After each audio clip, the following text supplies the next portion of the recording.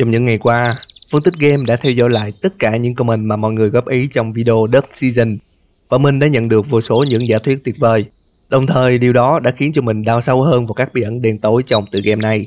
Và ở video này, chúng ta sẽ phân tích về thứ mà mọi người hay gọi là ending thứ 8 của Dark Season.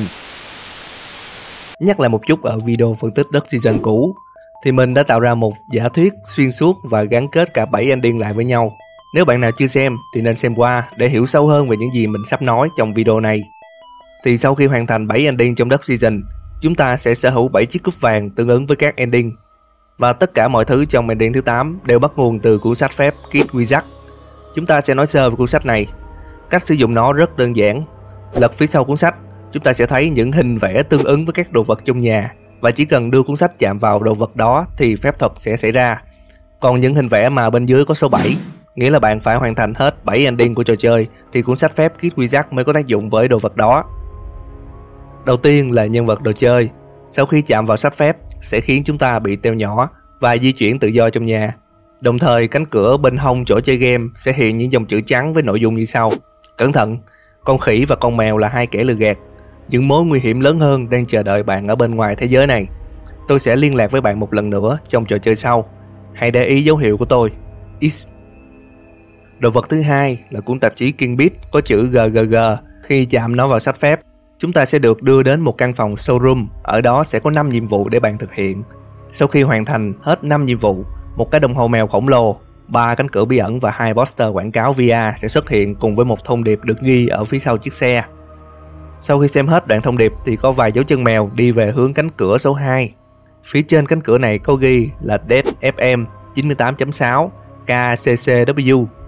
Cánh cửa số 1 là Bonworth và cánh cửa số 3 là Machine King.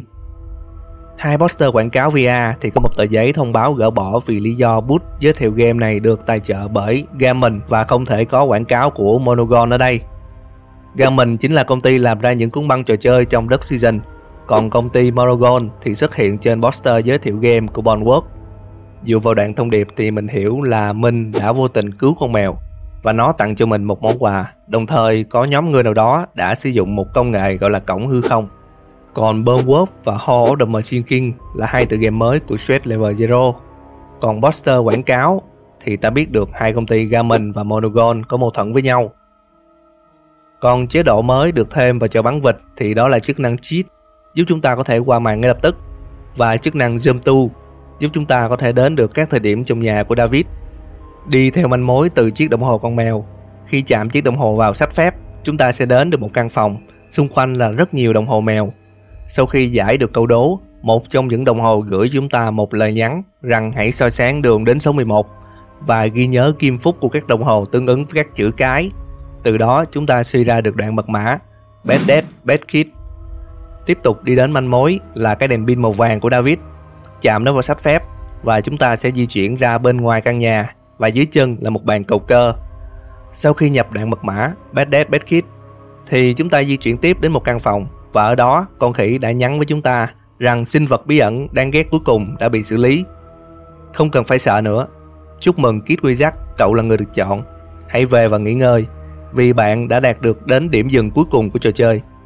Sau khi kiểm tra thì mình thấy một cuốn sách lạ được giấu ở phía sau con khỉ. Nhìn kỹ thì đây là Necronomicon, một cuốn sách phép thuật có khả năng triệu hồi những thực thể nằm ngoài sự tồn tại và khả năng nhận thức của loài người.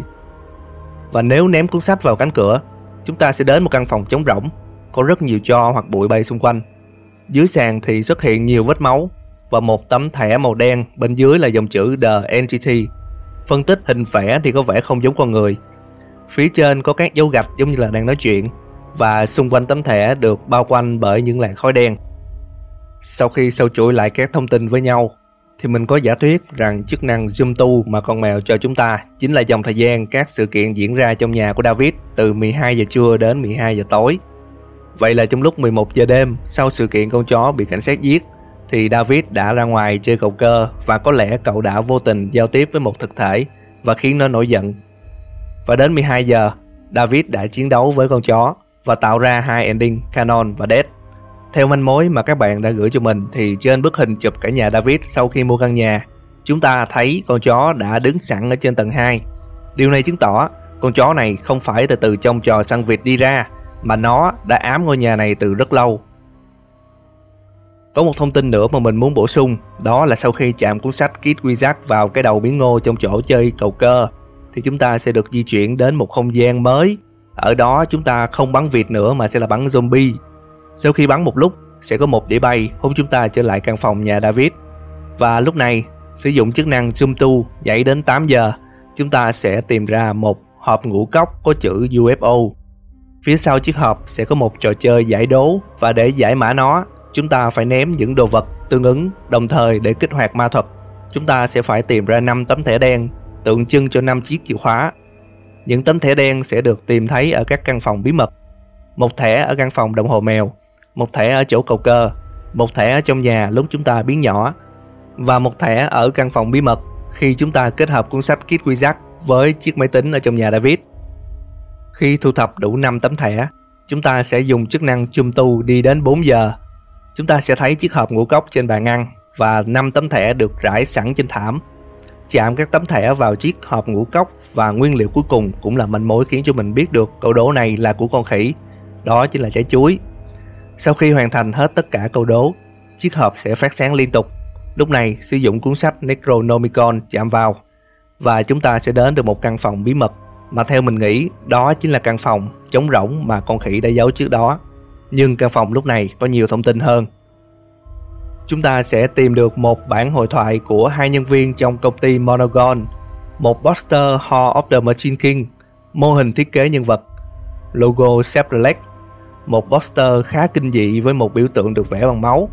Cuối cùng và cũng nhiều thông tin nhất, đó chính là hình một người đàn ông đang sửa chữa cỗ máy VR dưới tầng hầm. Phân tích lần lượt từng thông tin thì chúng ta có poster Hall of the Machine King, thì đây là một trò chơi đang được Shred Level Zero phát triển. Nếu các bạn để ý thì sẽ thấy logo Chevrolet và người đàn ông trong ảnh mặc bộ đồ giống hệt như mô hình thiết kế nhân vật ở kế bên. Có khả năng mô hình thiết kế nhân vật này sẽ là hình dáng của nhân vật chính trong trò chơi này. Còn biểu tượng được viết bằng máu thì theo mình nghĩ nó có thể được dựa theo logo của website Upload VR.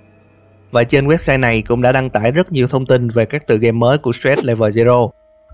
Cụ thể là một video gameplay đã mở cánh cửa Ballworld và sau cánh cửa có một hộp quà đợi sẵn, và hộp quà đó chính là quà mà con mèo đã tặng cho mình, có nhắc đến trong thông điệp tại phòng showroom.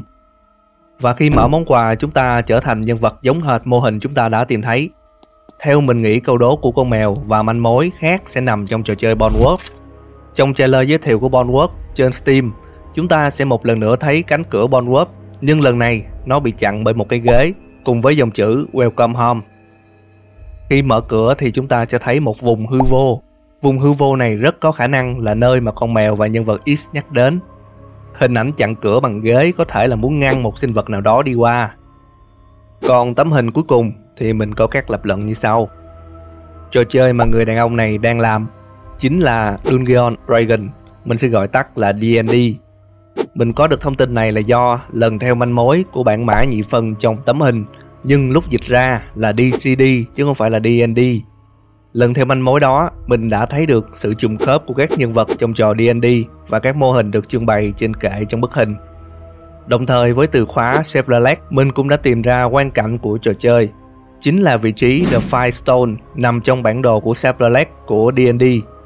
Và không nghi ngờ gì nữa, đây chính là trò D&D VR, một board game dưới dạng VR và sử dụng các nhân vật trong D&D. Nhưng có một điều kỳ lạ ở trong động tác của người đàn ông. Nếu để ý kỹ, chúng ta sẽ thấy tay của người đàn ông này đang nắm lấy sợi dây cắm. Bình thường chúng ta cắm thứ gì đó vào ổ điện, chúng ta sẽ để tay ở chỗ đầu cắm, nhưng người đàn ông này không cầm vào đầu cắm, ông ta cầm vào dây, chứng tỏ người này không phải sửa chữa mà đang cố cắt nguồn của trò chơi. Quay lại một trong 5 tấm thẻ đen, chúng ta sẽ thấy một tấm thẻ có dòng chữ trò chơi bị nguyền rủa và phía trên là 2 viên xí ngầu, là tượng trưng cho board game. Rất có thể trò chơi bị nguyền rủa mà tấm thẻ này nói đến chính là trò D&D VR này. Vậy là có thể trong lúc làm ra trò chơi, người đàn ông này đã vô tình tạo ra một cổng hư không liên kết giữa trò chơi và thế giới thật. Khả năng cao có một sinh vật nào đó đã thoát ra ngoài. Có thể điều đó đã tạo ra phép thuật cho 2 cuốn sách Kid Wizard và Necronomicon. 2 công ty Gammon và Monogon chắc chắn cũng biết việc này, và theo thái độ của họ thì họ đang che giấu thông tin gì đó. đồng thời cũng đang tìm kiếm sinh vật bí ẩn kia. Cuối cùng là một hiện tượng khó hiểu. Khi sử dụng cuốn sách Kit Wizard ném vào cánh cửa có biểu tượng bằng máu thì máy tính của mình bị crash và phải khởi động lại. Mình đã thử lại rất nhiều lần nhưng kết quả vẫn như vậy. Mình không biết máy tính của mình bị lỗi hay là trò chơi, nhưng khi cài game vào máy tính khác thì kết quả vẫn không thay đổi. Và đó là các giả thuyết của phân tích game về kết thúc bí ẩn trong Đất Season, đồng thời mở ra khởi đầu cho hành trình của Kit Wizard. Để biết rõ hơn về toàn bộ chuyện này, chắc là chúng ta phải liên lạc với X và con mèo trong các trò chơi mới sắp ra mắt của Stress Level Zero. Nếu có gì không hợp lý hoặc sai sót, các bạn hãy comment ngay phía dưới nhé. Và tất cả những gì mình nói trong video chỉ là giả thuyết thôi. Đừng quên để lại một like, share và theo dõi cho phân tích game. Mình là Gino và chúng ta sẽ gặp lại nhau ở video sau nhé.